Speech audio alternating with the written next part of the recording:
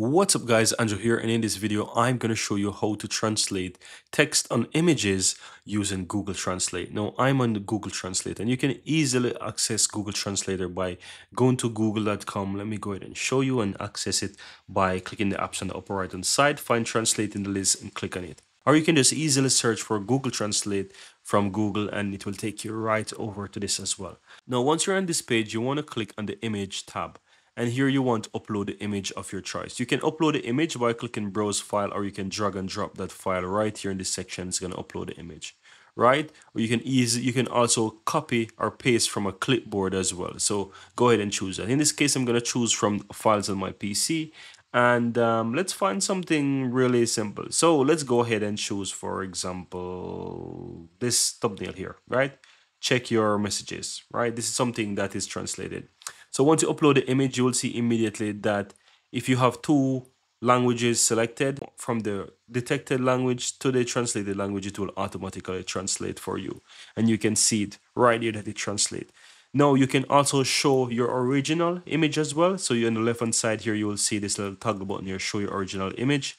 Just click on that and it will give you both versions of the image so that you can see what was translated. It will not translate a word of the image itself, but it will translate the text detected from that image. So as you can see, the Zotero logo, it did not translate that because that is like an image on it, right? But it will detect any text that it can define on the image and try to translate that, if you get it, which this makes sense, right? It's very smart that it doesn't try to detect words and try to change that from the logo. Right now, that will detect your original language or original language of the original image. And if it doesn't do that, you can always click the drop down and try to find the language if you can try to identify it from the original image.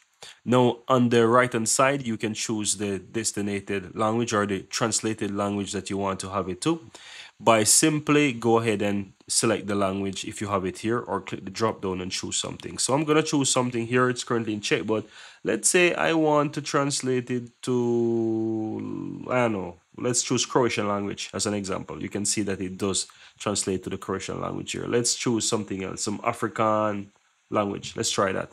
See, it does that as well. Let's choose something else. Let's choose French. Yeah, you see that it translates to French right there. Let's choose something else. What else can we choose? I'm just going through randomly and choosing something that. Let's choose Hebrew example. You will see it translate in Hebrew.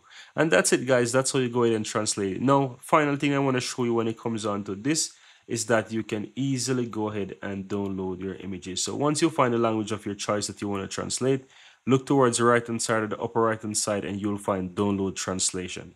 You can copy the text from it if you want to as well.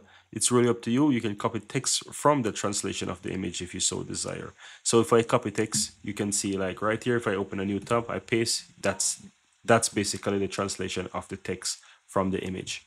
And if I want to download the image, just click download translation. It's going to download it as an image as well, JPG, as you can see. And if I go to my downloads folder here, you can see that I get the downloaded image with the translated text. And that's all there is to it. Very easy and very simple, guys.